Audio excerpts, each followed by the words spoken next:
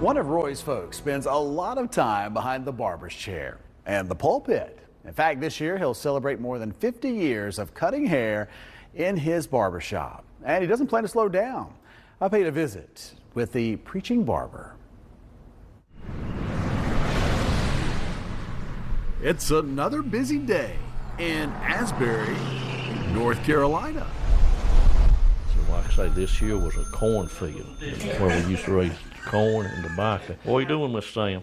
That's because one of this small community's favorite sons is open for business. But I've been cutting hair 53, but I've been here 50 years. I've cut his hair a few times. For more than 5 decades, Get old Todd the Bob. Ricky Rogers has helped folks look their best here He'll cut anywhere from 75 to 80 a week. behind the chair at Asbury Barbershop. And I actually helped build this.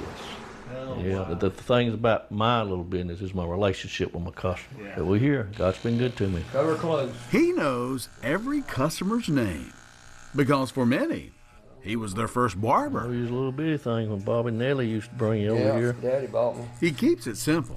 The exact same schedule every week. Got one chair, one way. No appointment needed. When I'm supposed to be here at 8 o'clock, I'm here.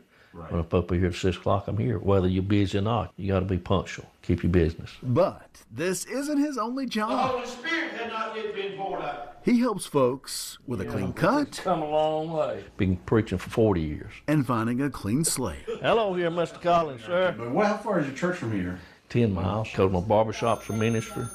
I do about 20 to 25 funerals a year, and this through the relationship built here in the barbershop. Okay, Mr. Anderson, sir. A calling that's very similar Everybody's got problems. to the barber's chair. And a lot of people, Chad, just need somebody to listen to them. Listen to what's going on in their lives. Someone to I'm listen, gonna run that on special today for $10. someone to care. Hello, Mr. Bernie. Can you Did man you it? want that mustache trimmed, Tom? No. Something Ricky shares with everyone before they leave. They can't love you.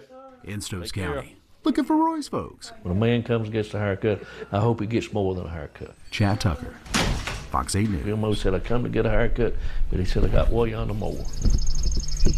Way under more. Rogers turned 71 yesterday and said he thought about giving one of his 2 ministries up when he hit 70, but said he just couldn't do it just because he loves people. And I love the fact that every person when they leave, including us when we left, he said, love you.